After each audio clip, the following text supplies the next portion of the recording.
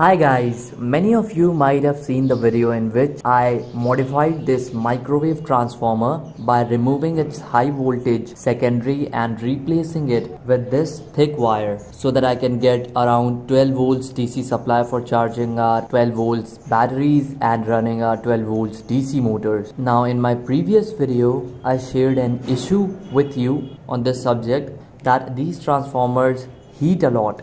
And the reason behind that is even under no load condition they take in huge amount of current which can be as high as 3 amperes. Now the voltage at which this coil, the primary winding, is fed is 240 or 220 volts. Let's take 220 and let's take the input amps to the primary winding as 3 amperes. Then under no loading condition it is taking around 660 watts, which is 220 into 3 amps, making it 660 watts under no load condition. So I will just show it to you.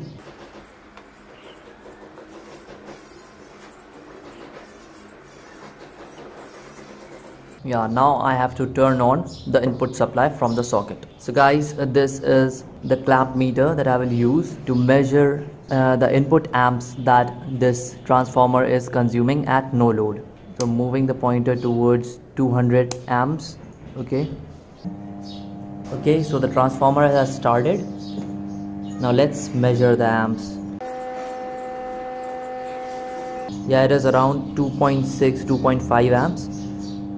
Now guys, when these transformers are used in microwaves, then they are not used for longer durations. They are used for just a few minutes for heating or cooking something, but not that much. But if we are going to modify it and then use it as a battery charger or as a power supply for DC motors, obviously we are going to use it for much longer period than when it is used in a microwave. So what I can understand from this is that these transformers are not designed to be used for longer durations. Otherwise, their primary will burn, of course.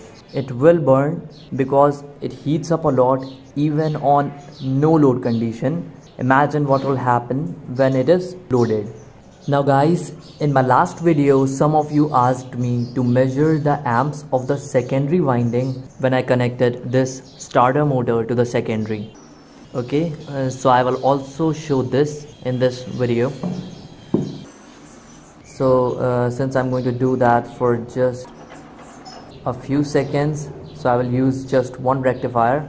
I'm not going to go through the wiring of the rectifiers in parallel again.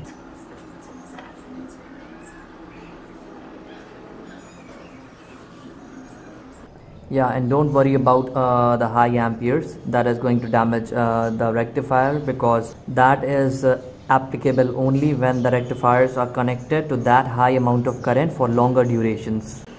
Although it is only 35 amps rectifier, it can pass much higher current through it for a short span of time. So I will show both the cases here. Okay.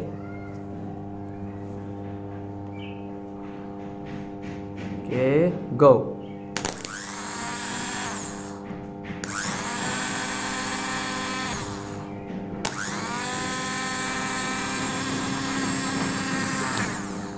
So it got stuck. Now let's turn off the supply. Now you noticed that the multimeter was drawing around 35 amps at the starting and 20 in the running condition. Although in my previous video I told you that this starter motor draws current as high as 133.33 amps for starting, because it creates short circuit. So the reason behind that fact why this clamp meter did not reflect 133.33 amps or more during starting and then reduce it to 35 amps, that is because that high current shoot occurs for a microsecond, for a very less time, which this multimeter cannot measure. It can only be calculated from the power rating or from the specification details of this type of motor, or also from very sensitive meters. So guys, the running amps for this starter motor were 20, and remember guys that those amperes were when this motor was under no load condition, like the shaft was not being stopped by some kind of load, it was free to run. So there was no load current which was being consumed by this motor. Imagine when it is going to start your bike and it is going to be heavily loaded, then obviously the current is going to be very high, maybe as high as around 60 to 80 amperes. So that's the fact about the starter motors during the running, the starting and the continuous operation. So at present I'm finding out a way to use these transformers continuously without damaging them, since these are easily available everywhere. Okay, so guys, that's all for today's video. Thank you so much for watching it. Please hit like and don't forget to share and subscribe. Thank you.